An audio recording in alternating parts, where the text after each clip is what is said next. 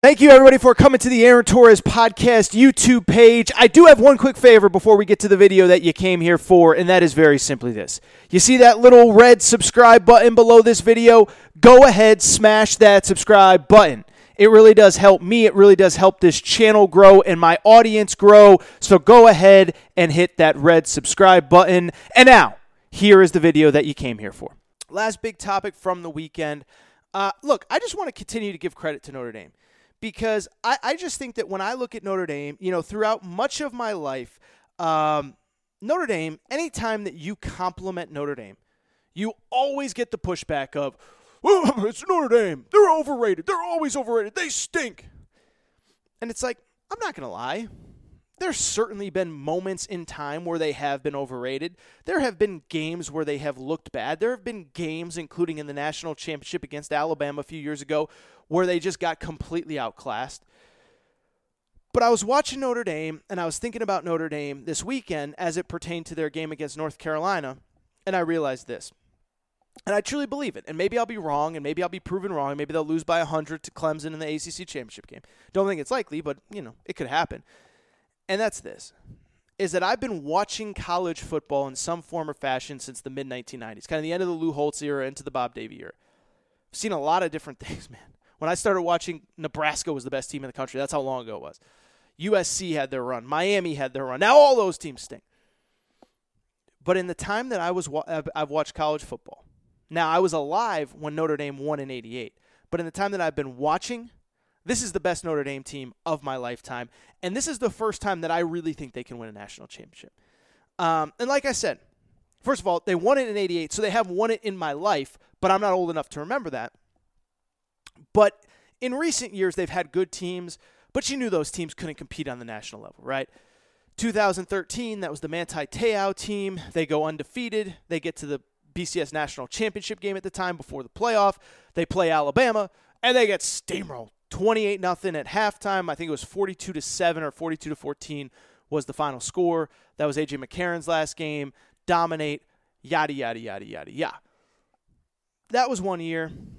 And then the second year, most recently, they got to the playoff and got smoked by Clemson. Now, I'll defend Notre Dame a little bit on that one because of the fact that their best player on defense, Julian Love, who is a cornerback, gets hurt. They were playing well defensively. He gets hurt. They're playing against Trevor Lawrence. He throws the ball all over the field.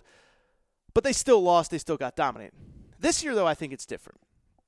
I think it's for a few reasons. One, I thought it was really interesting that on the broadcast of the game, the broadcasters who were Kirk Herbstreit and Chris Fowler for the North Carolina game basically said, we were talking to Brian Kelly, and he kind of brought up a very interesting point, which is that basically they have kind of figured out over their 10 years at Notre Dame, what their identity is, right? And we just talked about Alabama and how they've kind of evolved into this offensive behemoth and whatever. Every program has to have an identity. And what Fowler and Herbstreit were really talking about was that Notre Dame has found their identity. They are going to get the best players or dominate the offensive and defensive lines and work out from there, right? Notre Dame, we talked about it on a previous episode, big small academic school. It's hard to get in everybody. They can't recruit from the same pool as Georgia or Florida or Alabama or Ohio State. But what they can do is get elite offensive linemen, elite defensive linemen, and then work their way outward from there. And I do think that's largely reflected on this year's team, in which you look at this team, and they have one of the best rushing offenses in college football and one of the best rushing defenses in college football and one of the best defenses in general, and it's because of that. If you watch the Clemson game, they completely controlled both lines in that game. Now, Clemson had some guys beat up, all that stuff, whatever. But they're going to recruit really well on the offensive line, able to run the ball. They're going to recruit really well on the defensive line, be able to control the line of scrimmage. And then from there, they'll pick and choose their skill position guys. And they're not going to get every skill position guy they want. They're not even going to be able to recruit every skill position guy that they want. But they've had their guys. I mean, Will Fuller is unbelievable for the Houston Texans. Went to Notre Dame. Chase Claypool is unbelievable for the Pittsburgh Steelers. Went to Notre Dame. Kyle Rudolph is a tight end. He's not really a skill position guy, but he's been unbelievable. Went to Notre Dame. And so they're going to try to dominate the offensive and defensive lines. And like I said, they basically have an offensive lineman drafted every year. Ronnie Stanley, who's with the Baltimore Ravens, Mike McGlinchey, blah, blah, blah, blah, blah. And then defensively, they're going to do the same. So one, I think they found their identity. And two, this season specific is when I think it all came together. You look at this team, and they know exactly who they are. Like I just said, they're going to run the ball, they're going to control the line of scrimmage, and they're going to win games. And when I look at them in the bigger picture, I kind of think outside of Alabama, they're probably the team that has the least question marks of anybody in college football. Now, I'm not saying their ceiling is as high as other teams, but what is their real weakness, right? Like, you look at Ohio State, their secondary stinks. Like, their secondary really stinks. Clemson has had trouble running the ball at times. Has had trouble, in other areas of the field. Notre Dame doesn't really have a weakness.